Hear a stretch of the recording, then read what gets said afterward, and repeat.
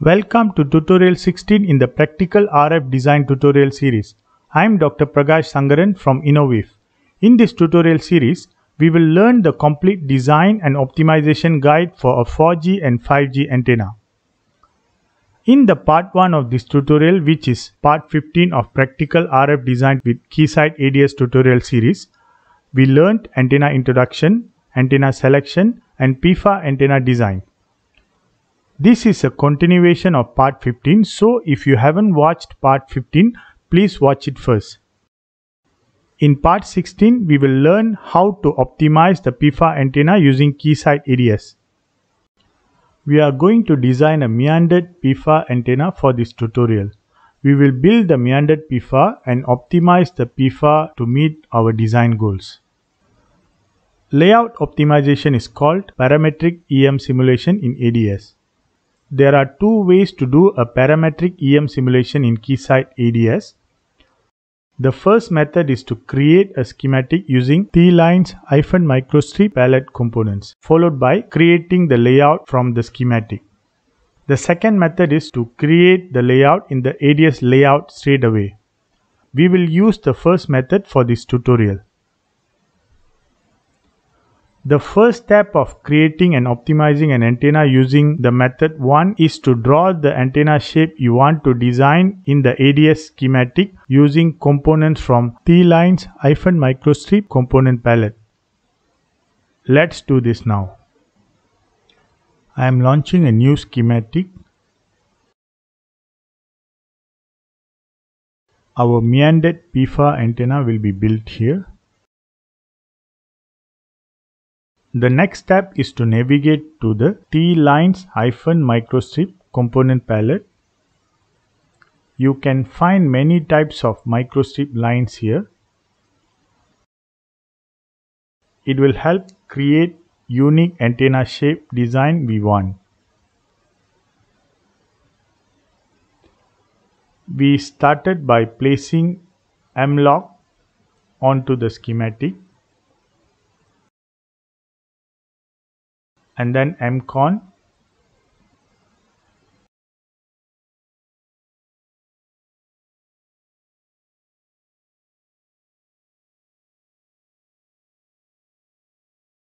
followed by M-lin. We can copy and paste the same shape and repeat the same step. After you copy, before pasting onto the schematic, you also may need to rotate the microstrip lines so they will have the correct angle for placement. Currently, I am creating the horizontal meandering element of the PIFA antenna. Since it's meandered, it won't be the exact quarter wave in length as explained in part 15 of this tutorial.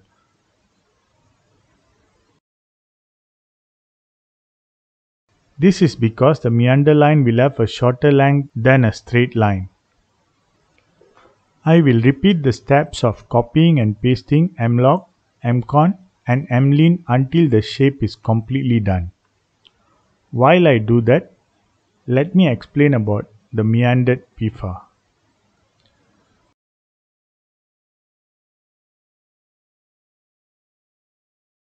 The horizontal line of the PIFA is not straight, but instead follows a meandered or zigzag pattern.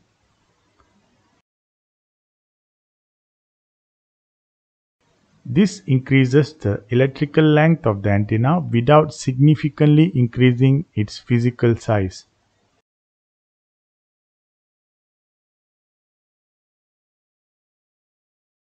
Like a traditional PIFA, the meandered PIFA also includes a ground plane, a shorting pin, and a feed line.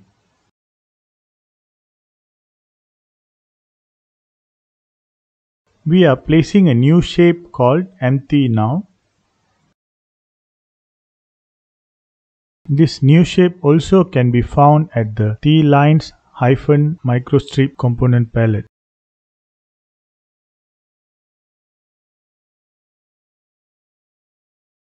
The meandering of the radiating element effectively lowers the resonant frequency, allowing for more compact design.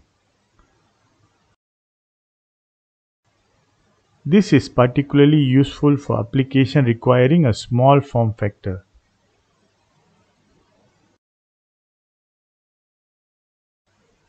The meandered design can affect the bandwidth and efficiency of the antenna.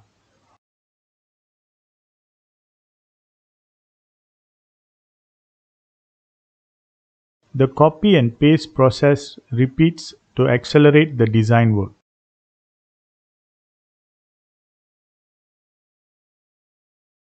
With this, the meandered horizontal line creation is completed. Now we have to create the shorting pin, ground plane, and also the feed of the PIFA antenna.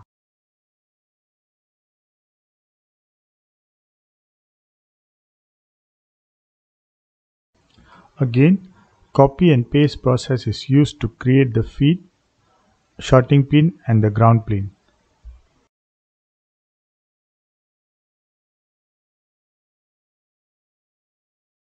Optimizing the meandering pattern can help achieve desired performance metrics. We can also place the pins in the ADS schematic. We have to place both the positive and negative pins in the schematic. The positive pin goes to the feed, whereas the negative pin goes to the ground plane. These are the ground plane connected to the shorting pins.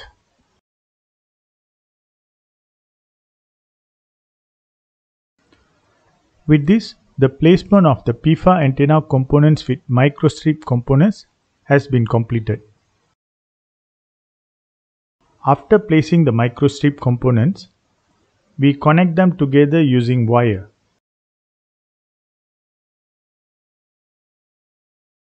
I did this exercise in one go because I tried this shape before. However, when you try a unique shape, you might have to try a few times before getting the correct shape. Let's continue our meandered PIFA story while this exercise is getting done. The primary advantage of meandering the radiating element is the reduction in physical size while maintaining or achieving the desired resonant frequency.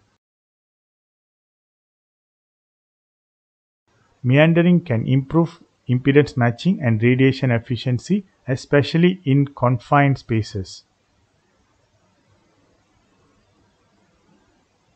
The meandering pattern provides flexibility in design, allowing for better integration into complex device architectures.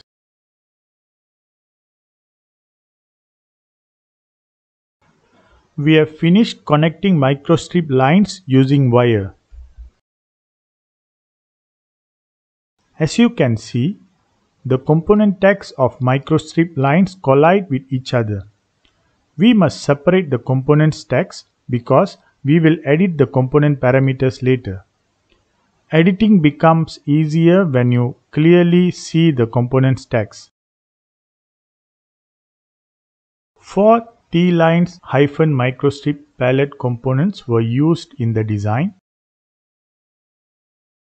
Those are Mlean, Mlog, Mcon, and Mt_ADS. Mlean is a basic microstrip line, which is a straight line with a width and length. It has 2 connection points at both ends. Mlog is a microstrip open-circuited stub with an open end on one side and connection point on the other. Similar to Mlean, we can define the width and length of the Mlog. The Mcon is a 90-degree microstrip band with 2 connection points and a width to be defined. The Mt is a microstrip T-junction. We can set 3 different widths for 3 different connection points on the Mt. We have successfully separated the components tags. The next step is to parameterize the design. To do that, let's first create or define the parameters we want to use in the design. To create parameters, we have to go to File, Design Parameters and click on Cell Parameter tab. Here, we can enter the parameters you want to use in the design one by one. It could be a lengthy process depending on the complexity of the design. While I'm creating new parameters for my design, let's talk about how to create new parameters. Here are the most important things we need to define in the Cell Parameter tab. By default, the Parameter Name tab will be empty when you start defining the parameter for the first time. You need to define the parameter here by giving it a name. For the value type, you can select the parameter to be real, integer, complex or string. For our design, we leave it as real. The parameter type or unit is optional, so you can either leave it unitless or assign a unit to it. The unit can be length, frequency, time, angle, and etc. Since it's optional, we will leave it unitless for our design. The default value contains the default value of this parameter. It is recommended that the unit be inserted together with the default value in this box.